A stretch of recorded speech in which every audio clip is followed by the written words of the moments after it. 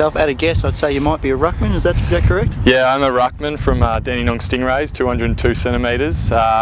Played with the Dandenong Stingrays for the last 2 years, and a bit of school footy with Holmesby College. My local club was Mount Eliza, so I'm a bit of a local boy. It's a 15-minute drive to training, so yeah, it's a great club to come to. I'm really happy to be here.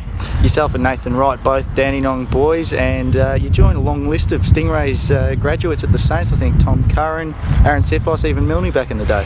Yeah, I know there's been a lot of boys. It's pretty good to keep all the sort of Danny boys together. I mean, it's sort of like a camaraderie ship, I guess, because there's been such a long line of Danny boys coming through. But like, I'm happy to be here and pick 75, so it really didn't matter. I could have been a rookie or anything, and I'm just happy to get on an AFL list and just be here. It's unbelievable. Pick 75, obviously fairly late in proceedings. Were you starting to sweat a little bit that your name might not get read out? Yeah, the shirt was getting a bit sweaty. I know they had the 4-minute break, so they called it 2 minutes extra, and I was sitting and I had my hands on my head, and I knew St Kilda were looking at me to pick me up, and they called my name out in the last 10 seconds of the 4 minutes, and yeah, just jumped up and yeah, had a big hug with my mum and dad and my brothers, and yeah, it was a really good feeling. And yeah, one that I won't forget. The draft, we always hear stories of young boys taken away from their families and having to move to the other side of the country, but not so much the case for yourself.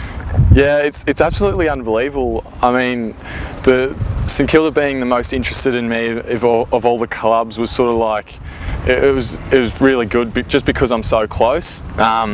So I can stay with mum and dad and my brothers, and yeah, as I said before, it's a 15-minute drive to training, so yeah, couldn't really get, the dream has come true, and it's probably the best dream that possibly could have happened.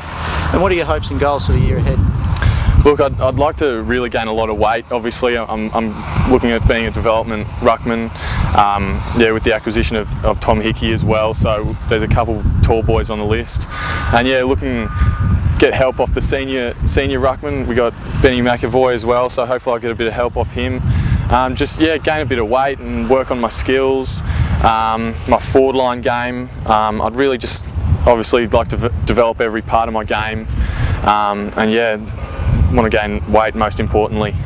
Well, Lewis, good luck for your career at the Saints, and thanks for talking to us at saints.com.au.